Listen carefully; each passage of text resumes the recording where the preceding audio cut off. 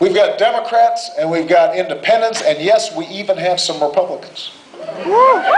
I know this because they whisper to me when I'm shaking hands afterwards. They say, Barack, I'm a Republican, but I support you.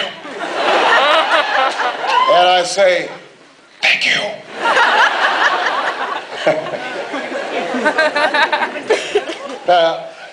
Now, the reason that people are turning out in these numbers is, in part, a reaction to what has been taking place over the last 7 years. I mean, a year from now, you will go into the voting booth and you will select the next president of the United States. And here is the good news. The name George W. Bush won't be on the ballot.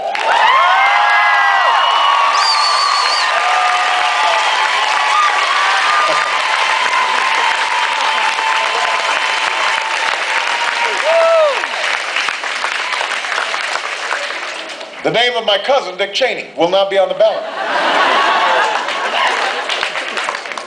That was really embarrassing. We had been trying to hide this for a very long time.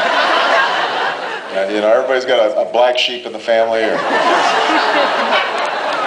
a crazy uncle in the attic.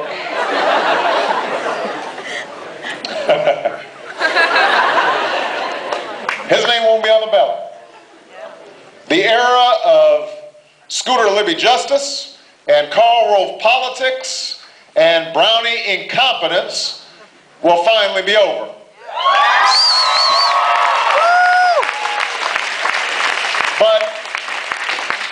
But when you caucus in January and when you go into that voting booth next November, there's another question that you're going to have to ask. See, it's not enough just to be against George Bush. The question is, what's next for America? What are you for? What do you believe in? We are at a defining moment in our history. Our nation is at war. The planet is in peril. The dream that so many generations of Americans fought for feels like it's slipping away. People are working harder for less. They've never paid more. You've never paid more for college or health care or gas at the pump. It's harder to save. For those who are older, it's harder to retire. And most importantly, the American people have lost faith that their leaders can or will do anything about it. And no wonder they've lost faith.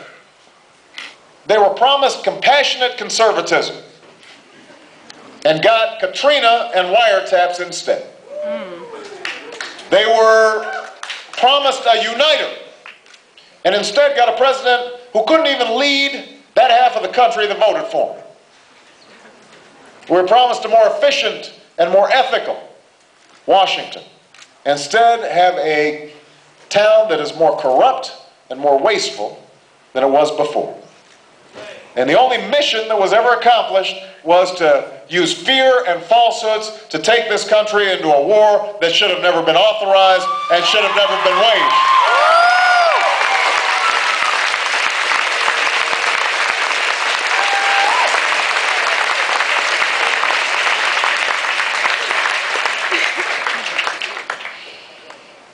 It's because of these failures that people are paying such close attention to this election. It's why everybody is listening so intently to the candidates, not just Democrats, but Republicans and independents who've lost trust in their government, lost faith that it can do anything, but still want to believe that we can rally around a common purpose, a higher purpose. And it is because we are in this moment where people are paying attention, especially young people, because you've been disillusioned and you've been fed cynicism your entire lives when it comes to politics, but you're starting to feel like, you know what, there are a bunch of issues out there that are going to impact me, that are going to make a difference in my life.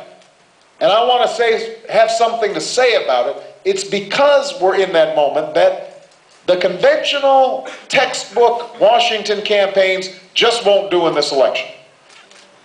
They just won't do. Not answering tough questions because we're worried that our answers might not be popular, just won't do. Telling the American people what we think they want to hear instead of what they need to hear to make good decisions just won't do. Triangulating and poll testing our positions because we're worried about what Mitt or Rudy or Fred might say about us just won't do. If we are serious about winning this election and changing the country, then we can't be afraid of losing an election.